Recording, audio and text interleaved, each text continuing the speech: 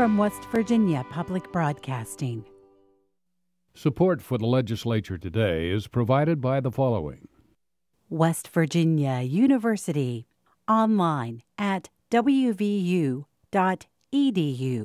AARP West Virginia, your ally for real possibilities in the Mountain State. Online at aarp.org/WV. The West Virginia Higher Education Policy Commission, working to double the degrees produced annually in our state by 2025 through increased opportunities for West Virginians to earn the credentials today's economy demands. The High Technology Foundation, building a stronger West Virginia. Online at wvhtf.org.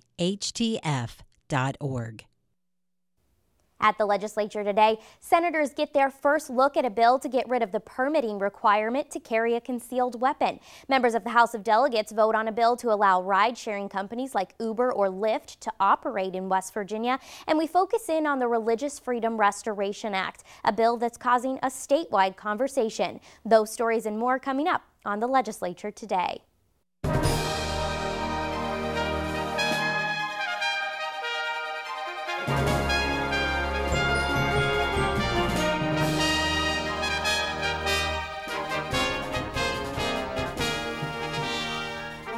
Good evening, I'm Ashton Mara. Members of the House of Delegates approved a bill last week that would allow West Virginians over the age of 21 to carry a concealed weapon without a permit. The bill would also allow 18 to 21-year-olds to go through the current licensing process, something not allowed for the group under the state law now. The constitutional carry bill is now in the hands of the Senate Judiciary Committee, who heard today from members of the public both for and against the provision.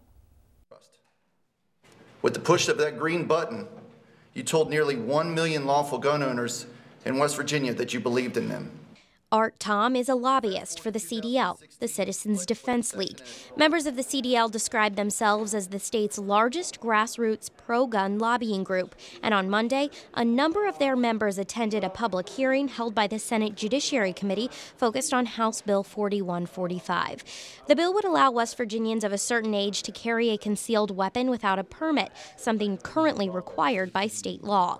But along with that permit comes a cost for the license and the state-required training. Self-defense was what many supporters of the legislation cited as their top priority, including several women. Joanna Kirkpatrick spoke on behalf of not just women, but also the low-income and disabled West Virginians she works with as a licensed social worker. What I'm asking is that those of you who have concerns about voter ID laws for not being able to afford a state ID would support this bill for the very same reason. These are law-abiding citizens who are not otherwise prohibited from carrying a pistol. But not only is it the cost of carrying a pistol, leaving your home, going to the sheriff's office, to a state-sanctioned class, getting all of these things together, and getting additional training. These are resourceful, responsible people who will find ways to get training whether or not they're paying the full fee. So I would ask you to consider that today and just show these people that their lives are as valuable as yours. On the Senate floor, Senator Craig Blair of Berkeley County spoke in support of the bill. It's my understanding that there's over 300,000 concealed carries in the state of West Virginia. So anybody that thinks that they're worried about everybody being armed, well, when you got 1.8 million people and there's 300,000 concealed carry permits right now, somebody's carrying wherever you're at, whatever the restaurant is. And frankly, I feel safer when the good guys got the gun and not the bad guys. But West Virginia Association of Counties lobbyist Frank Hartman had a response for the senator's concerns. We can't, as a society, just hope that everybody knows what they're doing. The whole fundamental premise of a good guy with a gun stopping a bad guy with a gun is that the good guy knows what they're doing. So Hartman says his group, which includes the Sheriff's Association and the Prosecuting Attorneys Association, is in favor of getting rid of the fees, but keeping the safety course requirement in place. Yeager Airport Police Chief and 24-year veteran of the St. Albans Police Force, Joe Crawford, asked senators to consider two amendments. Put some language in there about the declaration. If a law enforcement officer approaches you, there ought to be language in there where they have to declare to that law enforcement officer that they're carrying a weapon. Even though we may assume we may know, because here's where it gets sticky. If they don't declare, then there's a violation and we can charge them. The other piece is state residents. Crawford believes only residents of the state of West Virginia should be allowed to carry concealed without a permit, not residents traveling through or visiting from other states. Members of the Senate Judiciary Committee were scheduled to discuss the bill during their afternoon meeting today, but it was pulled from the agenda at the meeting's start without a reason. A bill to allow ride-sharing companies to operate in West Virginia has been revived in the House of Delegates after dying in the chamber last year. Some blame the bill's failure on included protections for the LGBTQ community, but as Liz McCormick reports, a similar bill was approved today in the House. For the past 2 sessions, members of the legislature have referred to the proposed legislation as the Uber bill. The ride-sharing company serves 28 states and Washington, D.C., and the legislation would make West Virginia state number 29 on that list. Last year, the legislature tried to pass a similar bill, but it died in the House over some non-discrimination language. The bill had passed unanimously in the Senate. This year, only one member of the House spoke against the legislation. Delegate John Kelly is a Republican from Wood County. He says while the bill could bring jobs into the state, he thinks it will hurt taxi companies. There is direct competition. Both of these industries provide the same thing. They provide rides for people to go to different places within a community. Now let's compare a little bit. That taxi has to have a meter that tells how many miles you go and what the fare is. Uber doesn't have to have that. Delegate Eric Nelson explained the smartphone app that allows a rider to hail an Uber driver shows the price for the ride before a rider agrees to it. Delegate Erica Storch is a Republican from Ohio County. She supported the bill that she says allows a company to operate that caters to a new generation of consumers. I think that to have students that are so used to going to their phone have the opportunity to pull up an app such as Uber or Lyft and see that they can get a ride, be where they need to be, pay. It's all handled in one place that they're so used to going. Majority Leader Darrell Coles of Morgan County is the lead sponsor of the bill. He says there are 3 reasons why the bill would help West Virginia. Number one is that it's safe, reliable transportation. West Virginia should join the 300 cities and 27 other states that allow business travelers and tourists options like Uber and Lyft. But secondly, employment and jobs. The T&Cs provide additional opportunities for employment for seniors, young students, veterans. The third is DUI reductions. There's been a marked reduction in DUIs in cities where Uber has been allowed. House Bill 4228 passed 95-2 and now moves to the Senate for its consideration. For the Legislature Today, I'm Liz McCormick in the House. Late last week, members of the House of Delegates also approved a bill to create the West Virginia Religious Freedom Restoration Act. And since many businesses across West Virginia have made their opposition to the measure known through social media and their own local advertising, the bill now sits in the Senate. Here to discuss the bill this evening is Jill Rice with Opportunity West Virginia and Alan Whitt, president of the Family Policy Council of West Virginia. Thank you both for being here.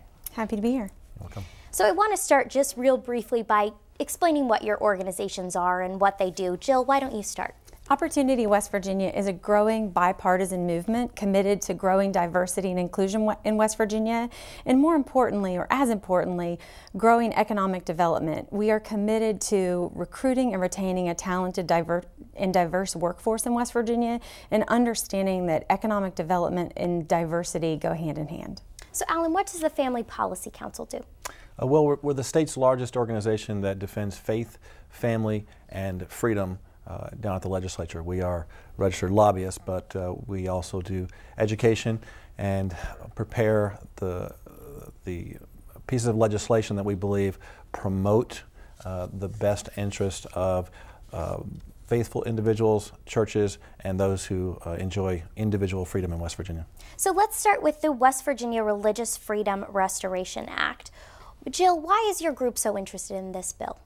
We're very interested in it because we have a concern that it sends the wrong message to businesses. Our West Virginia legislature has been working very, very hard to open West Virginia for business. We've been working very hard to send a message that we want companies to invest here. 97% of Fortune 500 companies have strong diversity and inclusion policies. And by sending a message that this RFRA bill is one that really promotes a license to discriminate, we're sending the wrong message to those companies who we want to do business here. So, Alan, your group supports this bill. Yes, we do. The bill doesn't do any of the things that Jill just stated that they might do. The bill actually simply provides a fair balancing test, which allows a framework for any judge or any court to resolve a dispute sometime in the future if one ever arose. So my understanding of the bill is just that. We see Delegate Schott explain this bill on the floor. We've seen him explain it a couple of times now, that it sets up a judicial test for when for when the state level, cities, county governments infringe on somebody's religious freedoms. Alan, why do we hear that conversation then go wider to things like discrimination? Well, as professional lobbyists, Jill understands this. We move issues sometimes not based on the reality of what they are, but on what we can influence individuals in the general public to believe that they are. And one of the biggest motivators we have is fear. So 21 states have this legislation, including the federal government, and on its merits, the bill will pass overwhelmingly, as we saw in the House with 72 votes. Unless there's fear-mongering, the bill will become law. Jill, what's your response? I want to talk about fear, and I want to talk about the test. First of all, the test that's advocated and promoted in this bill is the strict scrutiny test, and it's a legal standard.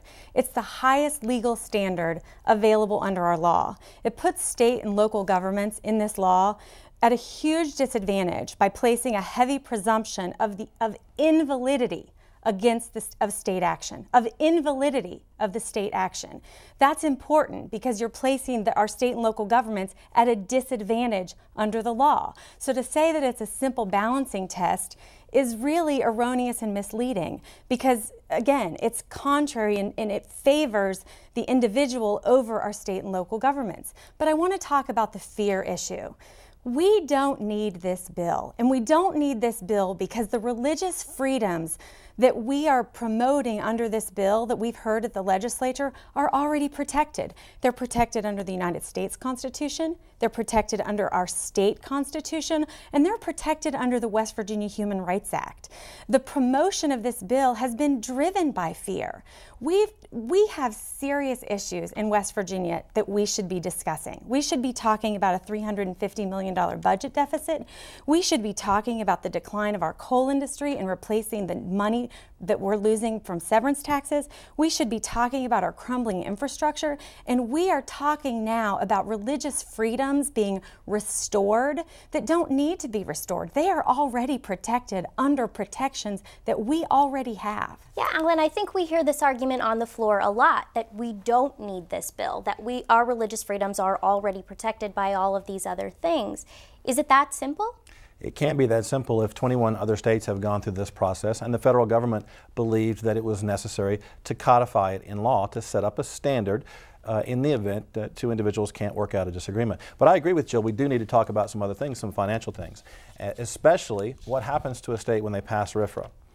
The top 5 economic development states in the country all already have these protections. When Texas passed it, they grew by 8.8% the next year. Oklahoma, similar numbers. Illinois, their tourism went through the roof, 11.8% growth the very next year. And we saw that very same thing happen in Indiana last year. They set their all-time record for rooms rented and conventions scheduled, an economic impact of $1 billion to Indiana, despite the misinformation that we all heard across the country. How could that be? Jill, I saw you shaking your head. I did. The AP reported just a couple of weeks ago that Indiana pulled 12 conventions that declined to host their meetings in Indiana. And Indiana lost $60 million as a result, in part, of the passage of RFRA. In April, following Indiana's last legislative session, the state of Indiana's tourism industry had to hire a global public relations firm to rebuild the image of Indiana as a result of the passage of the Religious Freedom Restoration Act in Indiana. This is precisely the reason Opportunity West Virginia is interested in this bill. We are trying to grow the economy here in West Virginia. We're trying to grow jobs. Our organization consists of utilities and hospitals and organizations that want to recruit and retain a talented workforce, innovators, job creators. And this is precisely the issue that we're talking about, the image of our state, who we are as a people. Alan, I'm going to give you the last 30 seconds. Well, we have about 73% of our region are young people with, who happen to have a sincerely held religious belief in something. And those individuals perhaps live just across the border in Kentucky or in Ohio or in the Commonwealth of Virginia. And each and every one of those deserves the right, if they're going to come to our state, to bring their First Amendment protections with them, because all of those states already protect their right with a RFRA, and it's just too dangerous right now for them to cross the line and work in West Virginia. So we need to fix that here. Alan Whitt, Jill Rice, thank you both for being here. Thank you. Tonight we meet a group of delegates from the Charleston area in this edition of Meet Your Lawmaker.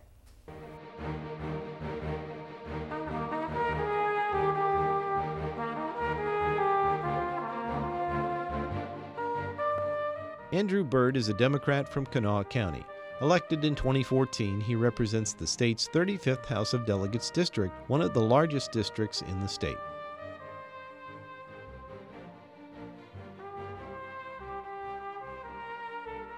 John McCuskey was elected to the House of Delegates in 2012. A Republican, he represents the state's 35th House of Delegates district from Kanawha County. Delegate McCuskey serves as the chair of both the Insurance Committee and the Committee on Enrolled Bills. He's the son of former Supreme Court Justice and House of Delegates member John F. McCuskey.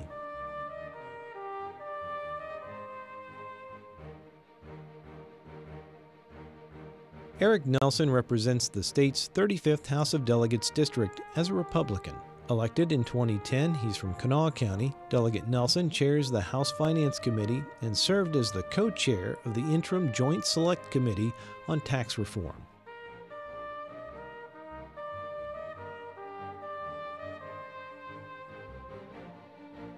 Chris Stansberry is a Republican from Kanawha County. He represents the state's 35th House District and was elected in 2014. Delegate Stansberry is a former Eagle Scout and in his spare time enjoys restoring old cars and trucks. As lawmakers continue to debate social issues like religious freedoms and gun rights, members of the minority party have continued to call for fixes to the ailing budget of the state public employee health insurance system. But Republican leaders maintain the funding problem is one to worry about in the 2017 budget, something that can wait until the end of the session. Rob Engel has more. The West Virginia AFL-CIO called attention to the Public Employees Insurance Agency, or PEIA, funding issue during a press conference at the Capitol Monday. The union represents a number of public employees, including teachers, county and municipal employees, and communications workers, among others. As the state budget has declined over the past few years, PEIA recipients have had to endure cuts to their benefits and increased costs. Joshua Sword is the Secretary-Treasurer for the West Virginia AFL-CIO. Today is the 34th day of the 2016 regular legislative session, which is over halfway through the 60-day session, and the legislative leadership hasn't had one serious public discussion about funding PEIA for the 2017 plan year. Sword suggests lawmakers look at increasing dedicated revenues to fund the program. However, Republican leadership, including House Finance Chairman Delegate Eric Nelson, has repeatedly said funding for PEIA is not an issue in the 2016 budget and promises the cuts would be addressed in the 2017 budget year. Nelson says PEIA will be discussed in more depth near the end of the legislative session, once lawmakers have dealt with the 2016 budget gap. For the Legislature Today, I'm Rob Engel at the Capitol. Today was Corrections Day at the legislature, a day when lawmakers recognize the work state corrections officers put in on a daily basis. Talk in both chambers focused on the low rate of pay these men and women receive compared to surrounding states. But before you can officially start work in the state's prison system, corrections officers have to spend time at the West Virginia Department of Military Affairs and Public Safety Professional Development Center. Clark Davis spent time at the facility and has this report.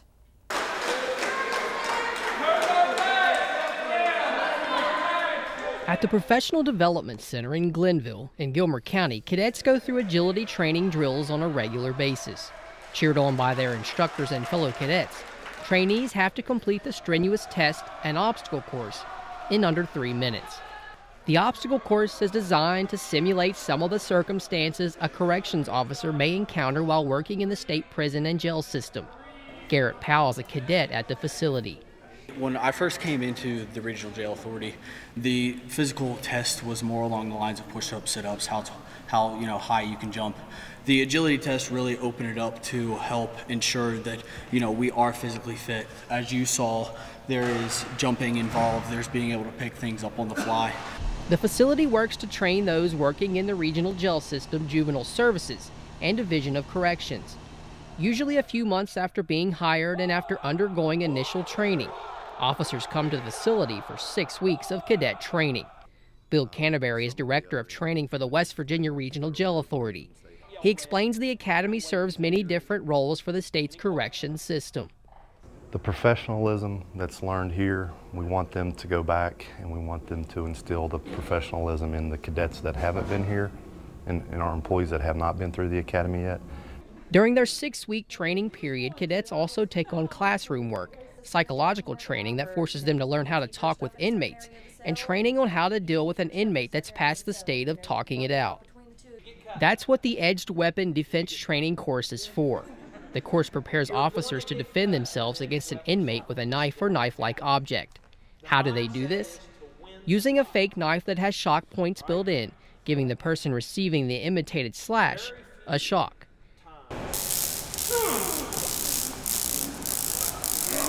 The main goal is to take the knife away or be able to put the prisoner in a position where the knife cannot be used while waiting on other officers to come with help.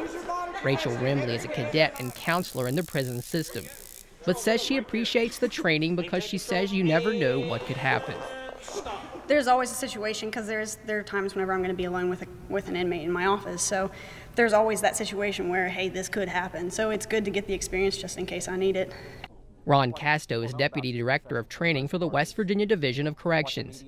He says each of the various training techniques is important for officers who are asked to work in a completely secluded culture.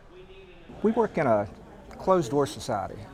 Every day we go to work, the doors close behind us, and the only people that get access to those facilities or the profession are the ones that we allow.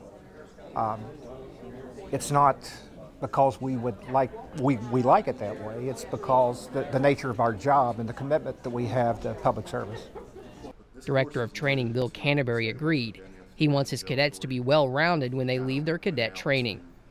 We really have to train our people up on the front end because we're there only the third of the time that the inmate is there. Our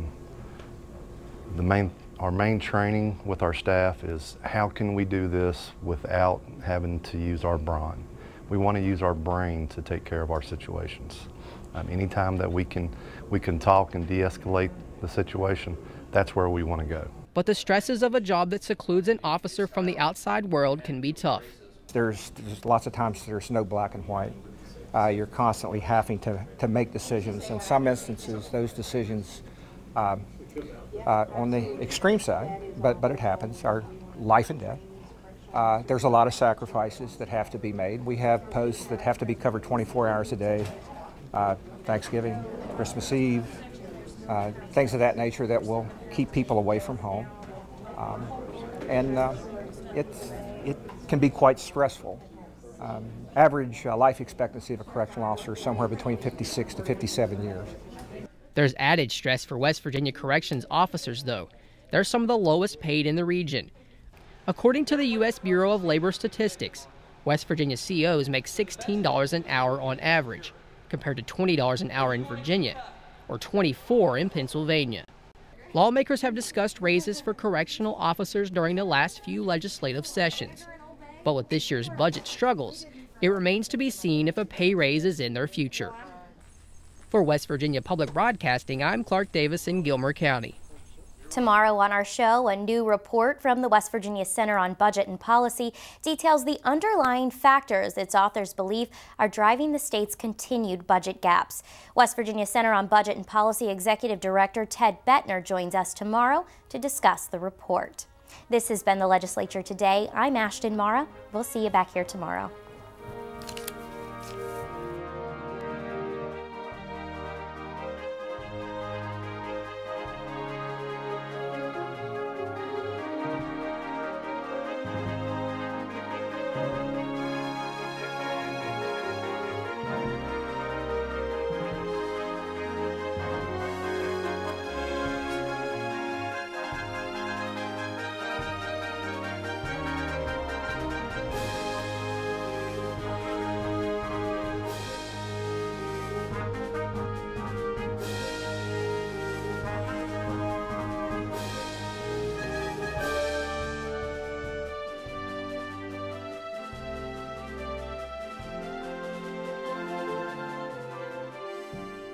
Support for the Legislature Today is provided by the following.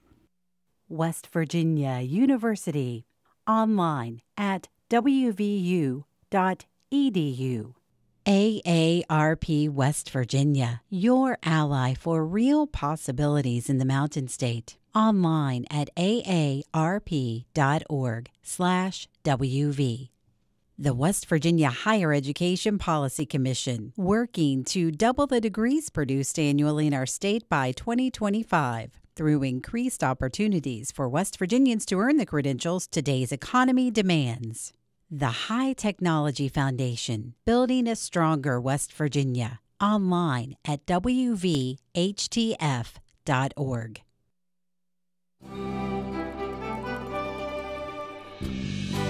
From West Virginia Public Broadcasting,